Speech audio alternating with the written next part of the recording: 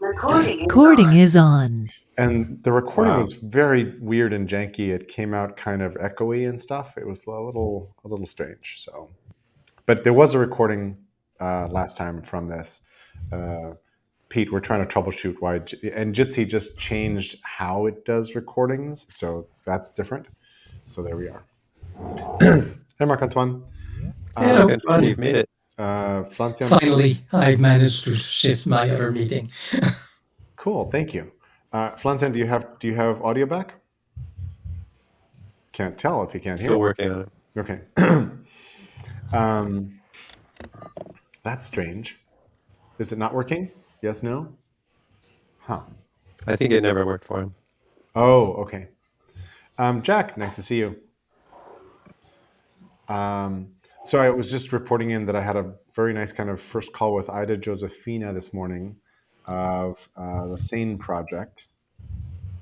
And we sort of told our stories about how we got to where we are, and she's trying to create collective intelligence so that extinction events don't like extinguish humanity. And I'm like, oh, that's me too. So very nice. And I passed her a link to this call if she has time to join. I don't know if she has. She's in the BetaWorks cohort at the Think Camp right now in New York. And that's apparently going really well as well. Yeah, so this extinction thing. And she mentioned X risks, which is not a book I'd sort of found yet. And very interesting stuff around that. And I now have officially way too many tabs open to harvest after all of my calls are done today. But I just want to see how everybody else is and what you'd like to talk about in this call, since our crowd is kind of mixing and mingling. Chris and Flancian, Marc-Antoine and Pete and Jack are regulars for the Free Jerry's Brain call on Mondays.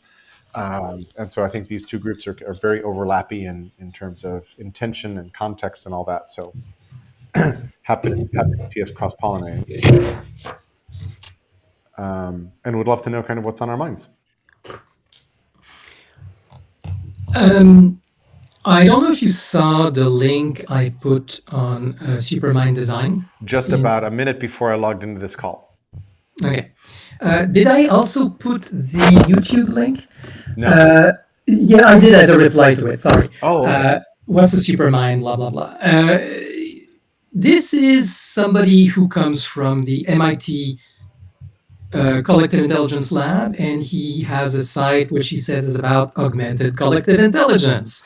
So, and he's interested in how do we have superminds. And interestingly, if you follow Supermind Design link, you'll find in somewhere. This is Gianni Giacomelli. Yes. Yes. I've got him in my brain. So keep going. Okay. There's a / database gives you. He's got 800 examples of real life building blocks of collective intelligence. Let me put that in this conversation.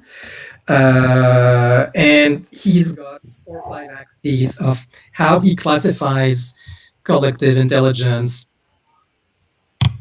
building blocks, I guess. And so he's got his own classification scheme, which I think is part of what you were trying to do in this group, and pretty rich typology and examples. So when I keep saying, God, we collective intelligence types need to assemble better. Into perhaps a kind of, what would you call it? A collective intelligence, perhaps. Yeah. Yeah. The ironies abound. Ironies abound. So yeah, it's happening there too. So that's what's on my mind these days. It's we have all these collective intelligence groups reinventing the wheel, and we need to talk more. I love that. Flancian, can you hear us now? Yes, good, cool. I can, I think, yes. Can you hear me? We hear you. Cool, 5 by 5, as they say in the radio business. All right. Glad to hear. And 5 by 5 means, Pete, you'll know this, right? I think it was 5 on 5 if you got 5 words out of 5. Oh, I thought it was like a rating of 1 to 5 on quality and distortion. No, it's something like that.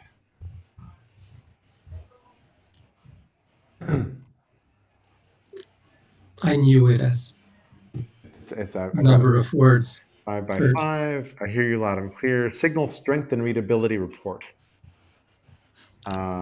Signal strength and clarity. Yeah, signal strength and signal clarity. Exactly. So 5 by 5 means the signal is very strong and the transmission is very clear. So there we are. That's wrong. Um, Kind of like an APGAR score. yeah, an APGAR score for radio transmissions. Is it So pink? 5 by 5 is probably older. Yeah. Marc Antoine, you look so familiar, and your name is familiar, and I'm guessing maybe Tinderbox. Pictures That in all could the well post- be. Pictures in all the post offices. Okay, That could well be. all right. The first Tinderbox meeting. The very first. The very first. That's the only one I was at. Seriously? Okay. Wow. What is Tinderbox? I have to ask. It's very, well, not that ancient, but 20 years, 2002. 25 years ago, tool for thinking. 2002. 2002. Okay, 20 years ago. It's an app, so it's not a web app. It's a Mac app. That's why it didn't get as popular as it could have been. But it's basically got a lot of what's making people excited about Tana today, which is prototypes, aka super tags, and agents, aka live queries, and plus very nice visual organization. Very so yeah, curated and handwritten. It's one of the big old It's personal knowledge management systems. OGPKM, yeah. Yeah. I think it's, if I remember correctly, it's also got what I think is an interesting pricing model. It's high priced, kind of unapologetically. So it attracts new users slowly, but retains users over time, and has the development budget to be able to continue making it better and better. Based on meetups that I've seen in the last year or two, its user base is all academics over the age of 60, primarily. And part of that is because of when it started, but it's, It hasn't spread because it never went into the web world. So who buys apps now? I know. And it's Mark Bernstein, who I met once years ago, back in sort of that era, and haven't bumped into since then. Well, he was very active in the hypertext groups. Yes. That's where he gets his name. I invited him to do a lecture at SRI once, and he came out. But you have, at least historically, it was Mac only. It's not on PCs or like Devon Think, which was Mac. Like Devon Think. Like Devon Think. Actually, go ahead. Sorry. I had Tinderbox and Devon Think on one of those old white MacBooks, and the hard disk crashed. And it didn't just crash; I sent it to the guy that cleaned up the disks from the 9/11, the towers. He got a guy in San Francisco got all the disks, and he phoned me back and he said, there is nothing I can do with this disk. It is gone. So I had to buy a new disk and start it over. And I didn't buy Devon Think again because it's expensive. But Mark remembered me, so he gave me the upgrade price to the latest version because now I was on a MacBook Pro. Tinderbox, by the way, was a simplified rewrite of something called StorySpace, Yes. which way earlier, which was one of the pioneer hypertext writing tools. And a lot of early literary experiments in hypertext used StorySpace. And it was a more collaborative tool as well. Very, very innovative tools that are lost to history with the web. And story space was inspired by stretch text, which we've mentioned several times in Future Spring calls. You can get lost in the Eastgate site. There's just so much there. Mm-hmm. Yeah, I just posted a link to the 1998 essay he wrote, and StorySpace is 1987 software. Now, the history of hypertext is extremely fascinating. But anyway, So, Chris, we're sort of talking through an archaeological dig of these kinds of software the way you dig through commonplace books. Yep. Oh, but even most of the stuff I know about it is by having gone back and looked at who was influenced by what from older textual presentations. So it's all related.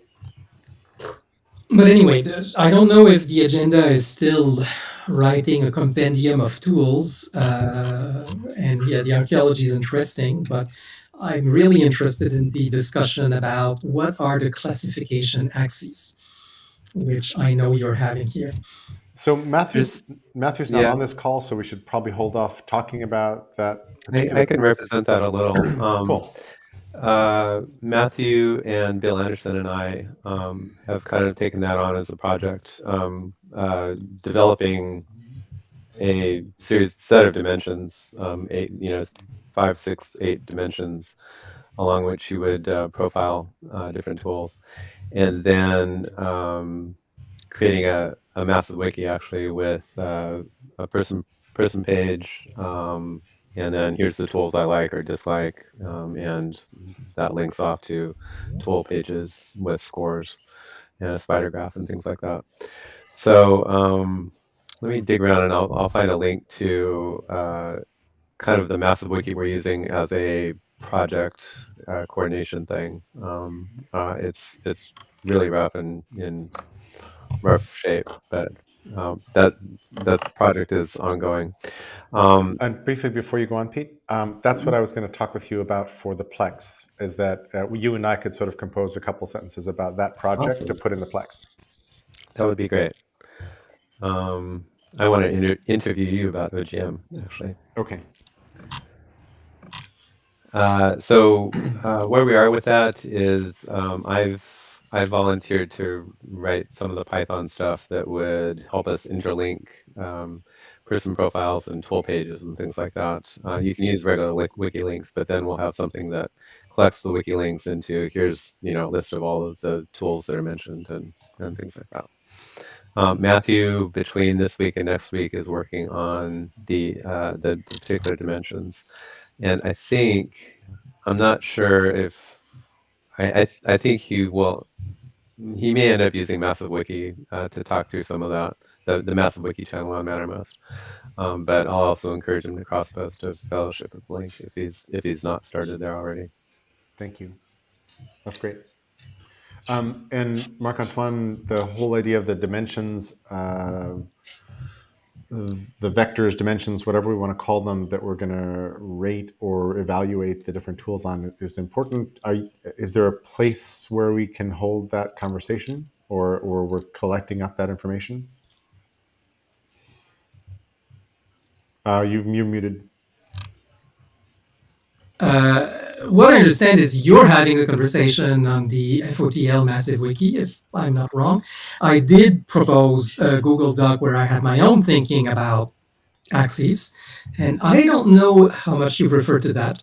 This is something I've done partly in collaboration with the CDL people, who are also doing the same thing.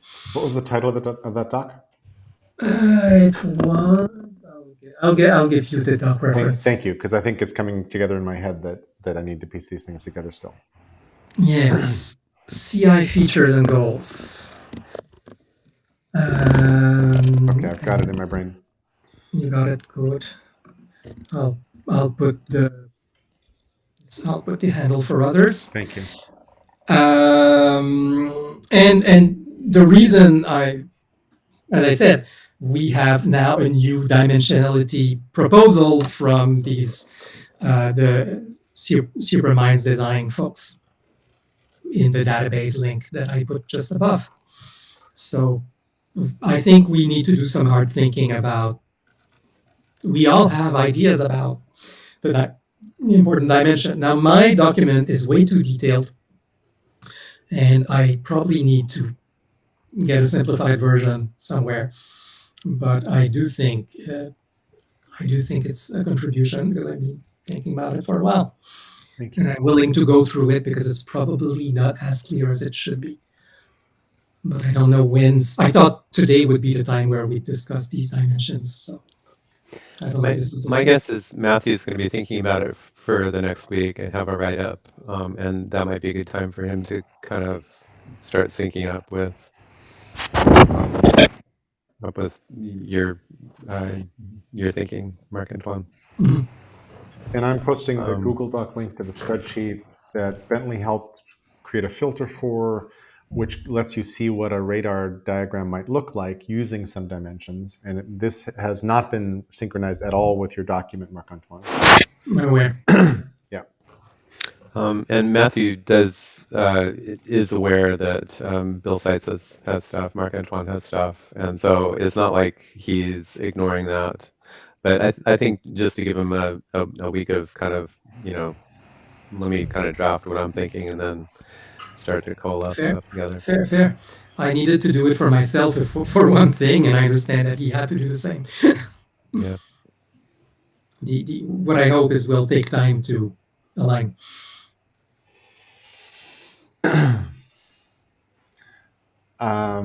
Cool. Other thoughts around this particular project? Shall we open up the dimensions problem? I think we don't need to open up the dimensions right now.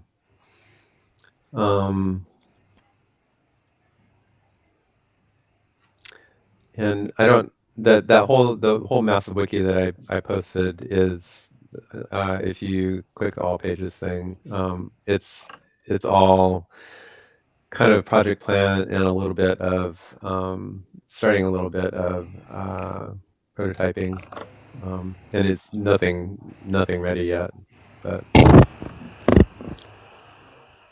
so I don't know that it's worth walking through anything even. I guess on that project plan page, which is, I think is the one that I talked about, it's like first we're in the build phase right now. Just start figuring out what we're doing and starting to work. So then we'll start bringing it to larger Fellowship of the Link and OGM folks, and then keep going from there. Concentric circles out.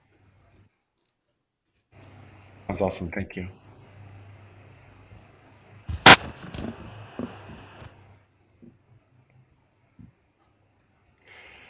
I have a quick random thing. There's a tool called Squintle, which is getting towards the end of their preview early adopter pricing promise. $60 for a year, and the early adopter pricing stays for as long as you have the account. So.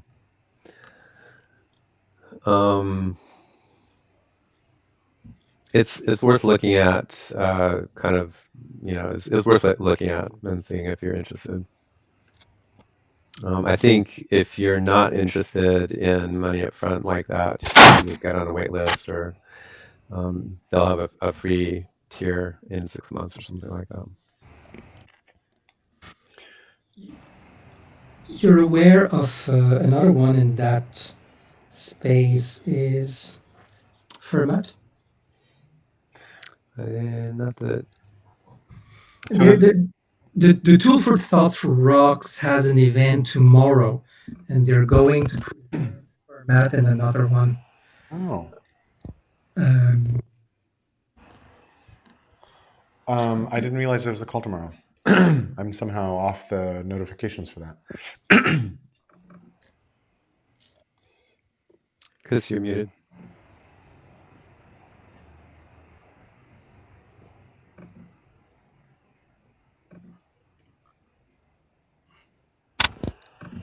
There you go. I don't know where my window went. It's the Like problem this- with Jintel is, I mean, with Jitsi, it's just a tab somewhere. But yeah, I missed the tools for thought rocks thing too.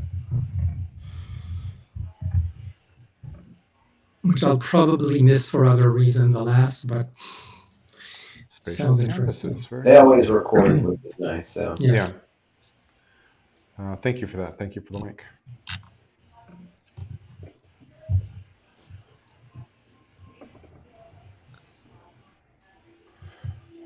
So since we're kind of on this topic, which of these rocks do we want to turn over, if any?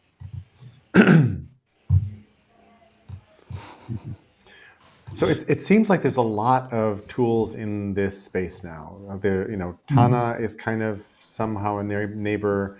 There's just a whole lot of like visual whiteboard, zoomable whiteboard, lots of notes on it, maybe links, maybe machine learning and other stuff, I don't know.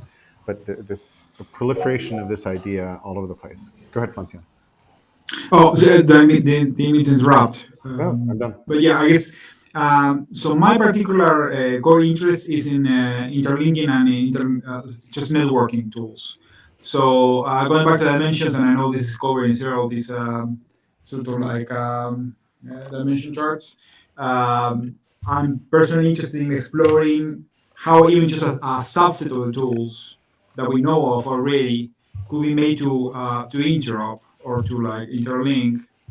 To sort of test the hypothesis that interlinking even a subset could allow all those communities to compose, Right. and perhaps actually, push them towards critical mass, in opposition perhaps to like some less networking-minded first mover.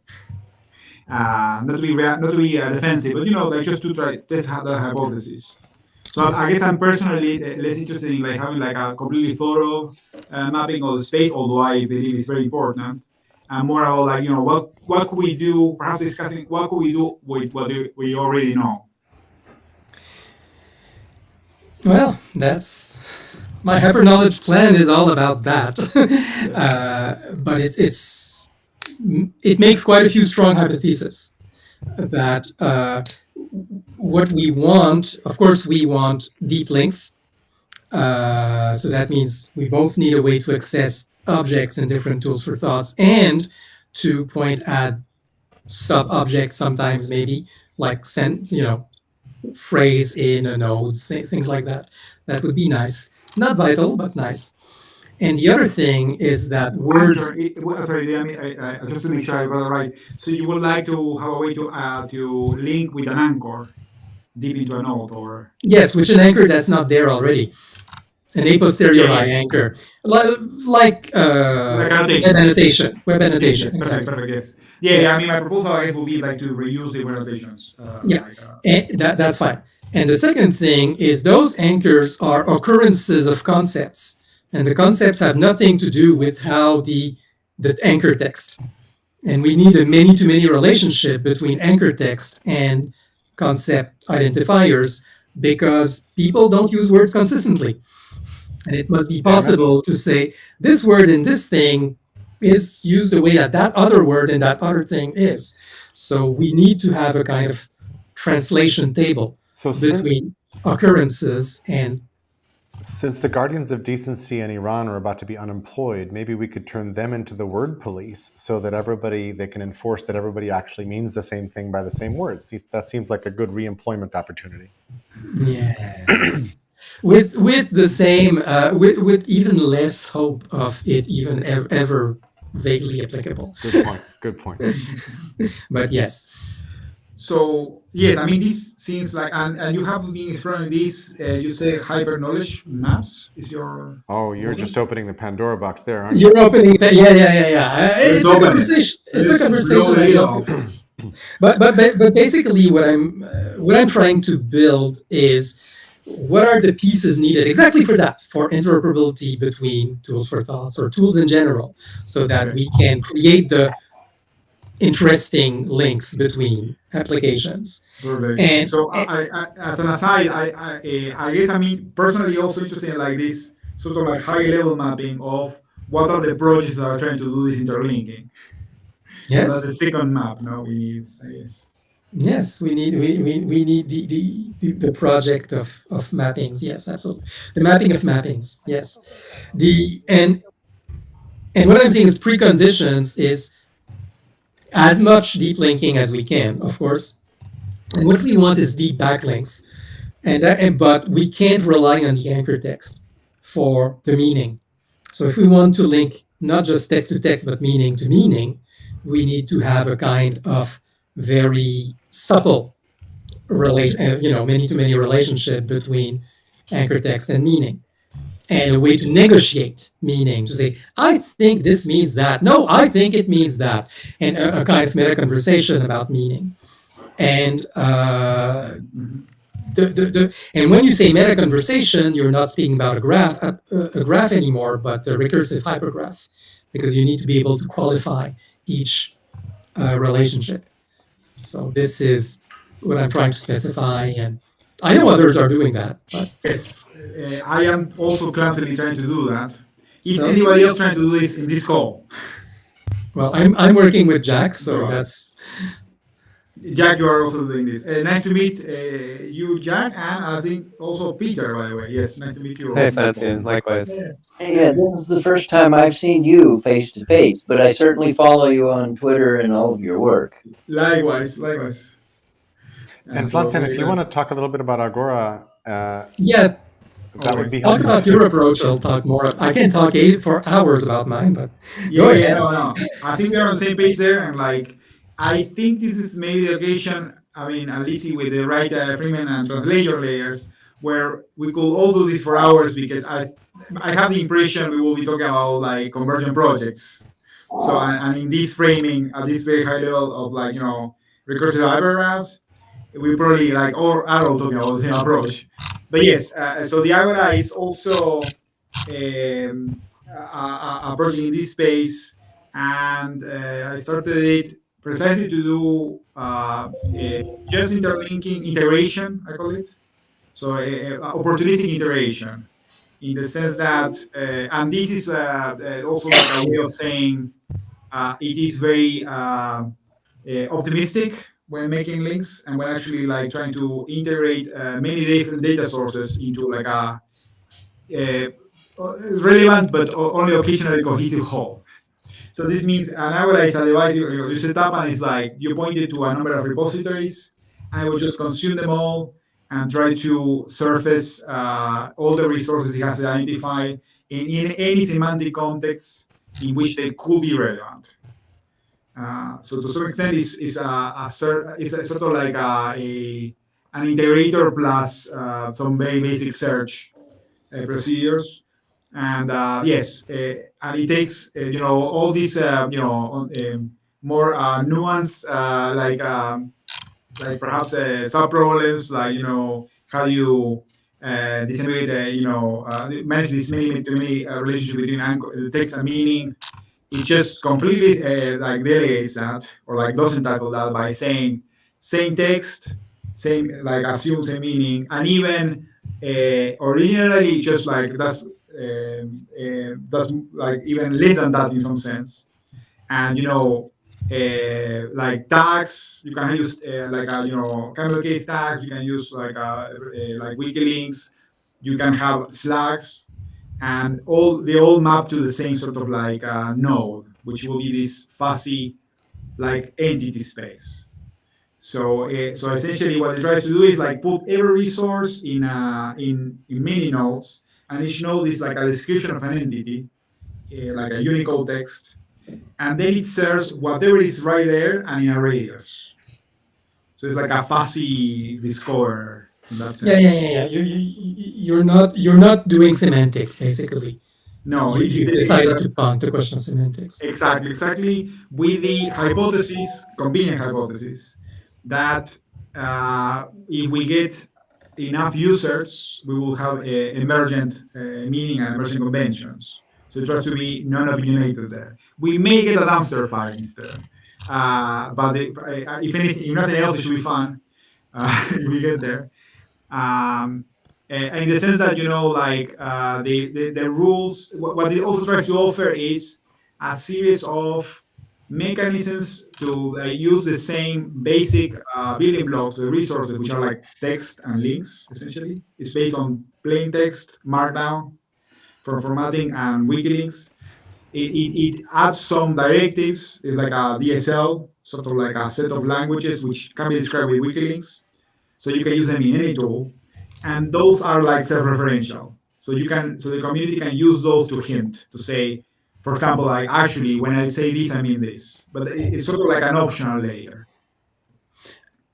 How do you say when you say this, you mean this, when you only have the internal links of the text?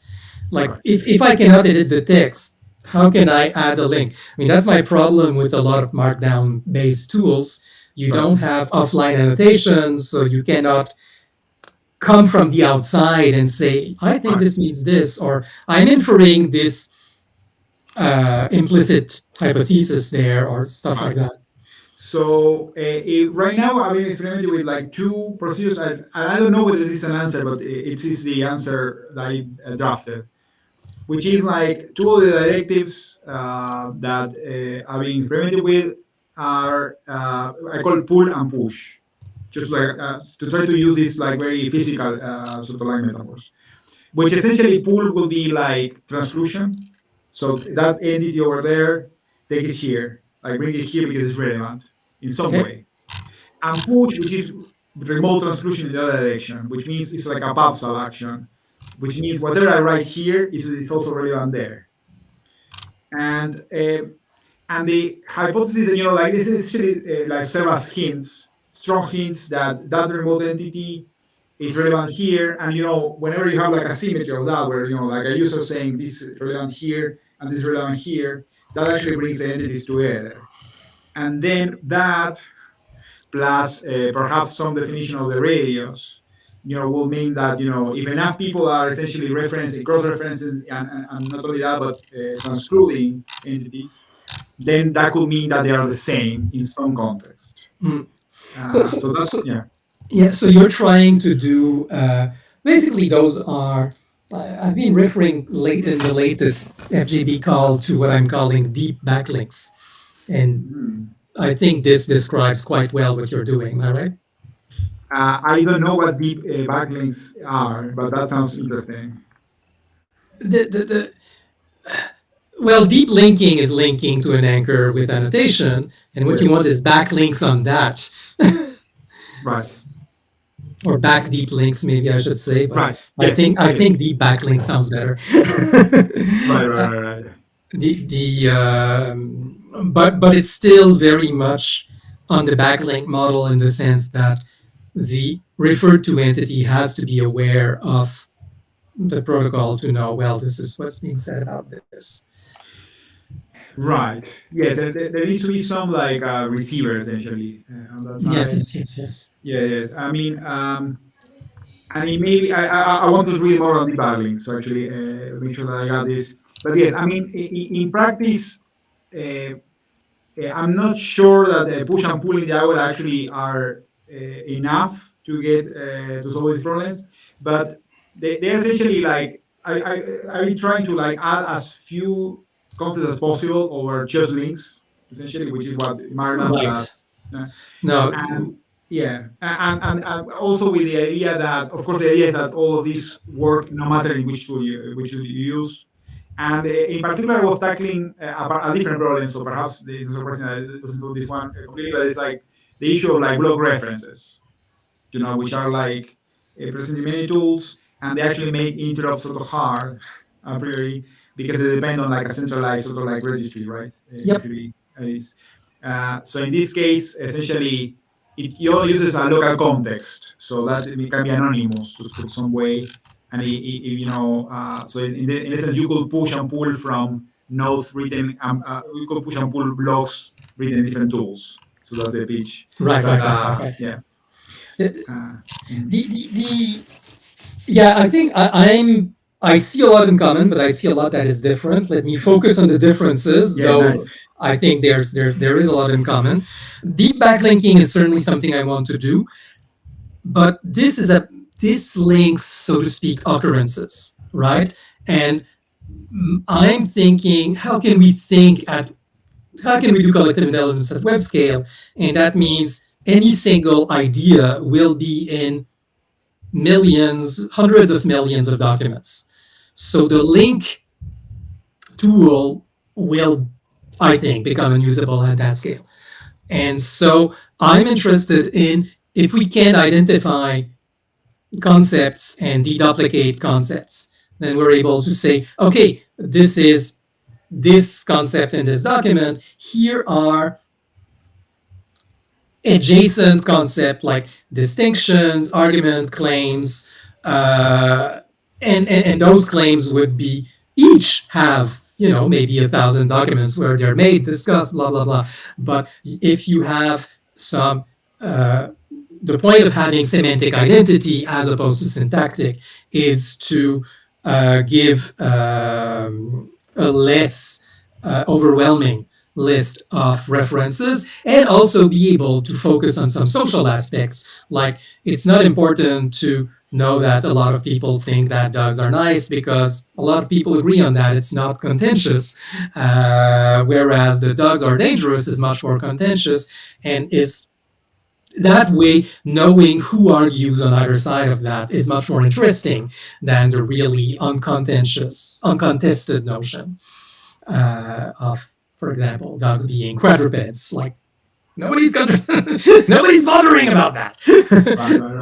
Right. And so having a kind of what's the social truth about this? And I'm really interested in the fractal nature of this. Like, this is what I believe about a statement, the statement I believe to be true, false, plausible, maybe interesting, I don't know. And that's one, it's not just true, false for me alone. And if I'm in a team, then the team may say, we collectively believe that according to whatever social decision mechanism we have in that team, majority, leadership, whatever. And then socially, then this is a numbers game. Like, what do people believe and why? And more important, why? And can we get people to go from commonly held belief to, why do we actually believe that? And expose that very prominently. And maybe are there simple entry points to that exercise? So I'm reminded here of Dave Gray's diagnostic card deck for organizations, where he wrote down a whole series of sort of dysfunctions and high functions that organizations have, and he would hand them to a potential client and say, here, sort these into a pile of the ones that you have in your organizations and the pile that don't apply. And it was this like brilliant little thing where it would collect down to, oh, these are the things we should be talking about. And here I'm thinking, if we want to figure out people's belief systems, is there something as simple as a virtual card deck, like, flip right, slide left? The Tinder of cognitive biases. Is there Tinder of internet hatred or whatever? Swipe left, swipe right on whether you agree with this particular statement can rapidly get you into some constellations of beliefs and conversation. Interesting. Certainly, the point is to go beyond the swipe right, swipe left, into why do you believe that. But I agree that having a quick picture of how what you believe is the entry point to the next conversation. Right. So, yes, that seems clearly the ultimate goal we're after here, which is like a greater quality of discourse and Yes. efficient coordination. So I think from the point of view of what my project is focusing on is more on the mechanics of integration. Yes, leaving this completely open, but occurrence relations rather than concept as pivots, exactly, which is core for me. Yeah. Yes, although I will say that the idea of pull and push, for example, like when you pull an entity, is that the entities that are pushing to that one will also be pulled. So essentially, it's actually bringing closer like a section of the hypergraph, and in that sense, you could. It also has, of course, the social aspect, which is the graph is contributed by different users, where like the idea, which is not implemented, is to be able to say, okay, let me browse the graph like I was this user. And that also, no, that's important as well. Yes, yeah. I'm thinking of every user having one or maybe even many event streams of here are things I believe, and here are Yes. And then using that to have a multi-perspective and be able to make cross-perspective assertions. Like this user thinks like this one on this topic. And so my sorry, go ahead. I'm going to throw a pragmatic and impractical real-world example into this, just because it seems really important. But there's a problem here that half of the Republicans running for office in the midterm in the U.S. right now believe that the election was stolen. They're basically election deniers. Or say they believe. That's fine, but I'm really interested in, is there some sort of way to knock them out of the ability to participate in civic discourse if they agree to that statement? So do you agree that the election was stolen could become, in my dream world, could become a litmus test for whether or not you get to participate in the state legislature or whatever else? That denialism of election, and therefore the undermining of the next elections, is a reason to say you cannot in fact show up to talk in this forum. Because otherwise we're screwed. Like, a whole bunch of these people are going to be elected because they're in safe districts, and our legislative bodies are going to be infected with people who believe this as from the get-go, and nobody's taken any kind of draconian measure to make sure that doesn't happen. So I'm kind of proposing a draconian measure based on the conversation we just had about a stream of what people believe. Well, one thing I have been advocating for quite a while is, if we're going to go into collective decisions, we want to qualify belief not just by a number of people who believe it, but by their track record of being aligned with reality, and especially in the predictions. Like, there's been all this magnificent work of super forecasters. Yes, I know, I keep repeating it. That's great. I bet he's going there. I bet he's going there. But and you are right. Tetlock has done wonderful work, making it very clear how to measure the ability of someone to align with reality, even with fuzzy predictions. And that's really interesting. This is also what the dot connector does at Dalio's Bridgewater. So one of the reasons they rate everybody really openly and kind of, it feels like maybe too transparently and viciously, is that they want to figure out exactly what everybody's track record was. So if Bob across the table is always annoying but always right, then we should like get over the annoying parts of how he delivers his message and listen more carefully to what Bob says next time, right? Yeah. And the only way to do that is to track the assertions made over time and then figure out how to rate them. Absolutely fundamental. Yeah. And this is why the track record matters, and being able to and that's the other reason I'm text is what it is, but getting conceptual also is a way to distinguish empty claims from testable claims. An example we've been working a lot with as a test case in CDL was someone saying the economic cost of the lockdown is greater than the health cost of the pandemic, for example. And this is a perfectly meaningless statement, in the sense that you can imagine totally different scenarios with totally different costs of either health or lockdown, economic costs, health costs, blah, blah, blah. And where the person could say, yeah, that's what I said. I think it's too high, and with totally different scenarios. I mean, if somebody says that, okay, what's your prediction for the economic cost? What's your prediction for the, and ballpark ranges, fine, and what's your prediction for the cost, and what's your conversion factor, and what do you actually mean?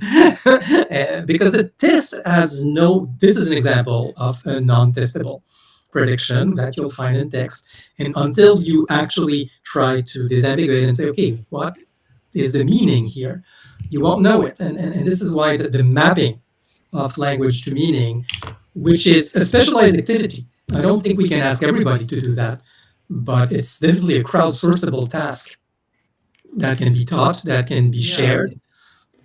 I wonder. So, like going back to the distributed problem we have, I guess, because like for example, like one possible situation we are in is that there's enough people in these note taking, wiki, collaboration spaces to actually perform this task, which is like socially very meaningful, but they Yes. are not coordinated enough, which seems to be like the case because it Yes. hasn't happened. So then I guess my question will be, what is the minimum set of actions that we can take so that, say, this distributed Capacity. crowd, right, could actually, for example, like annotate, and qualify statements done in public debate settings. Like one of the first problems I can see we should solve is, how do you refer to an event in such a way that you need at least that coordination Yeah. level. You need to be able to say, and this is where like I sort of feel that having one way, like it will be like a typical thing, like what is hashtag for such an event. So then we get the meta problem: how do we make people use hashtags? How do we like convince them that's a good idea? Encourage. Encourage. Yeah, thank you. And this is where I'm of the strong opinion that hashtags are not enough because they're too ambiguous. And what I want is the capacity to take this piece of text and say, this is a more formal meaning of this, or this is what I think this word means in this context, and then crowdsource that, and then say, okay, people are disagreeing on this one, so maybe it's an ambiguous word, maybe it's a dog whistle, if there's disagreement on it, and note that, and have. But this is where I guess I go back to for me, the minimum coordination action is agree to annotate like each event in such a way so that it can be later recovered that I meant that event. So in my approach, and my notes are like all over the place, sort of like, because that's what I can do, and also to try to make a point. But it's you're in the Agora, right? Part of it is, do you have a centralized place where all that data is kept?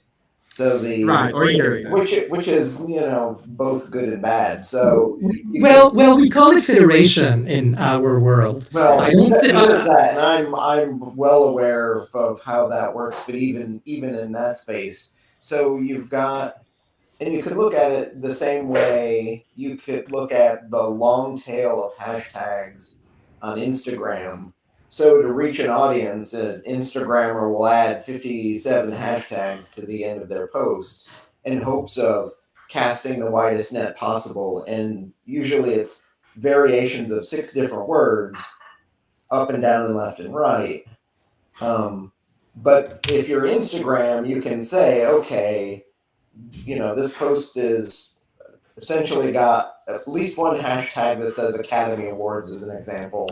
And then it may have 7 actors' names and 4 movie names and something else. But that massive high-level aggregation can look at the even 20 or 30 people who are doing all those hashtags to aggregate them and then tease that out. Or you've got the same issue, let's say the Super Bowl is on, in February. You'll have 1 million people on Twitter talking about it, typically with no hashtags, saying that was a good play or bad play. And the only way to recontextualize it is to find the date and time stamps that relate to a larger world map. But Twitter ostensibly could do that and add an invisible hashtag to that metadata to indicate there's a high likelihood that this thing is about that. But you have to do it from the top down to be able to recreate those contexts in reverse, and then add a probability score of how likely it was that they actually were about that particular topic, given who the person is and their past history. So you can do it with some ergodic theory probably and actually tie those things back. So it's doable, but it requires having some central or even federated repository of data that you can access to reverse engineer it. right. And it shocks me that we don't do that. I mean, Instagram would be a much nicer place to visit if I didn't have to see 500 hashtags on everything influencer Y posts. Yeah, makes sense. So just quickly, the idea behind the social take we are taking, or the experiment we did in Agora is that the community that agrees to be in one Agora sort of is agreeing to cross-link promiscuously to some extent, in the sense that, if I link something like an entity is a link, then that sort of gives hints to the Agora that that same thing could be linked in the same way, even if it's not linked elsewhere. So to some extent, it's like some forceful community linking. So, like, to some extent, this goes in the direction of like converge and like actually be able to have this higher level like groupings of hashtags or of links, and higher level like semantic linking happen like consensually by a community, right? That was it. My concern is whether we're speaking about real hashtags or computed hashtags. We're still at risk of confusion, and it's not just the ambiguity. It's really the what do you mean by that, and being able to ask that question, and that question being made kind of salient to everybody, so everybody can say, no, I mean this one, I mean that one, and creating the distinction when it's meaningful, when it's important, so that everybody can reuse that distinction and reuse the ambiguity. And if we go back to political discourse, when somebody uses a dog whistle, ask, do you mean that? And so the politician kind of has to say, well, no, not really, which is probably a lie. The problem is no one's feet are actually held to the fire. You can say, was that a dog whistle, and they'll deny it. Yep. And in fact, it was. And it can be shown that a lot of people understood it this way. Well, which is already an interesting thing. So they'll have to deny it a bit more strongly. A lot of people said, I understood this. I read this as a dog whistle. Yeah. Well, I mean, it's this last week's LA City Council brouhaha with multiple people either resigning or being asked to resign is, I'm not aware of this latest. So you've been spared. A group of ostensibly diverse city council members were having a conversation roughly a year ago and used a few kind of racial code words that exist within the Latino community, and an audio tape was released, and it became a big enough thing that Joe Biden weighed in and said, yes, you should resign from, the president of the city council. And this is in a very left-leaning area with generally progressive people, and but still they're likely next mayor, I think, too. Yeah, they were being, broadly racist in their statements, and it becomes a thing that they would only say that, or they said it because it was a quiet, closed group that they didn't expect it would get out. So there's always that, and right now, I think that's one of the bigger issues with most of the Republican Party is a do as I do, or do as I say, not as I do. So they're all pushing out messages and then doing the polar opposite. And that becomes even a harder thing to fight against, because even if you say something and you clarify it and you're super clear, the fact that you can go do something totally different and you're judged by your words, but then your actions are wholly different is a whole other level of problem. That is absolutely true. I've been having a lot of argument with people who are deeper than I am in the DAO and smart contract space, and I think the DAO crowd is fantastic, but I'm really not comfortable with smart contracts. I think they are just opportunities for bugs and cascade effects. But that said, the good thing about smart contracts is enforced accountability. It's forcing people to act according to what they say they will do. And there is something there. Despite my discomfort, I may need to the question of how aligned are words and actions when words are legal and have legal value.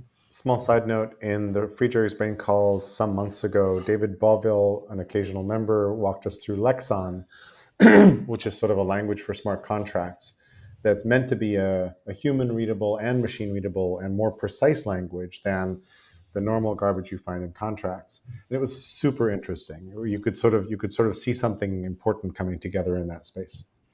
That last intervention was very much influenced by David Bovell.